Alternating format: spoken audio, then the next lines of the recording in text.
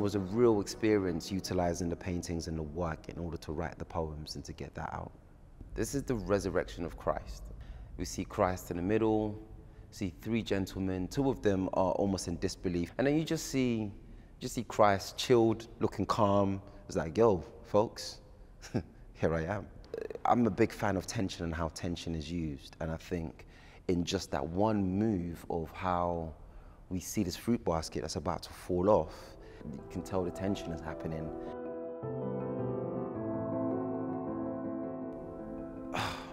I've lost friends.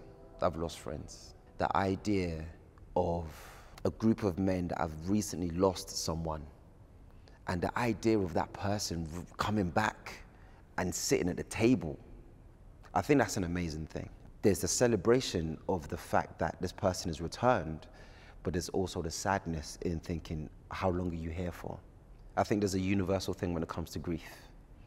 I think if you've lost someone that you truly love, and if they return, irrespective of race, gender, or how one identifies, if that person returns, I think the mannerisms will still be the same. I use Yoruba often in my work. I use colloquialisms in my work, whether it's slang with my man them, with my friends. You know, codes that we use as a community. Those things are important to me. In the same way, for the majority of Caravaggio's paintings, you have the dirty feet, for example. That's important to him. His life interests me. His work interests me. In doing some of the research of his upbringing to a certain degree, it's no different from when I'm hearing the upbringing of young black boys and black men whose fathers wasn't necessarily around, and all these different things of absent fathers. And I've read many articles, heard many theories of people that have not necessarily grown up within a black experience talk about, oh, of course they're gonna be in gangs because they grew up with no father and they had no father figures around.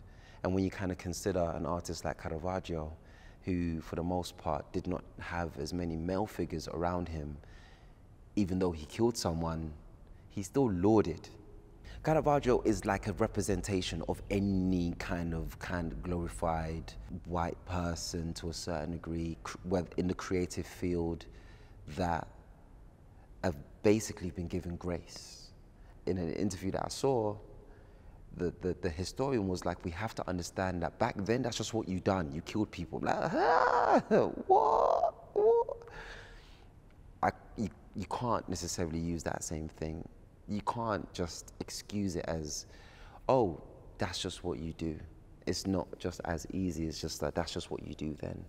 It's just of its time. And I think I've heard different versions of this same thing over time. From the poem, it speaks about a community of people that escaped slavery. And as a result, they built a lake village that has markets, churches, schools, homes.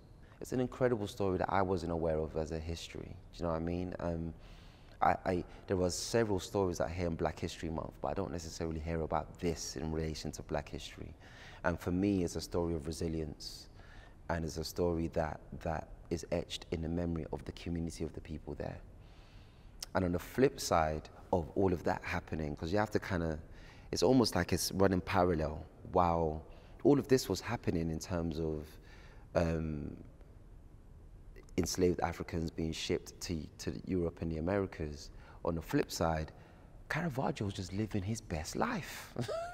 You see what I mean? He's chilling. He's fighting people on one side. He's painting on one side. He's in a bar flipping a plate of artichokes in the face of a waiter on one side. He is, for the most part, being. He's just living. So for me, it's just those two things that I just really wanted to pull out of the poem to a certain degree. Again, I have no answers, but I will write poems should it create discussions. Hey, I guess I've done a good job.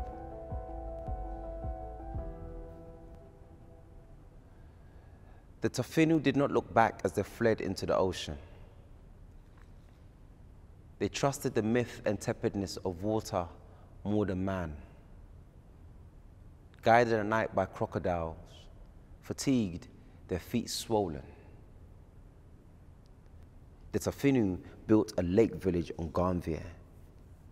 As they built, they prayed for the others, the breathless and the captured. I'm watching an art historian being interviewed. The news anchor asks the expert about Caravaggio, the painter and the murderer, his chapters of violence and troubled upbringing. The historian, like witchcraft, mouths an enchanting response. He was a man of his time. A denial of Caravaggio's foul behavior. An erasure spell passed on through generations. One that's excused the crimes, privilege, and power of white people. Gambier has since swelled in numbers. The Venice of Africa now holds 20,000 people on stilts. Here, there is no forgetting. Its memory is inbuilt.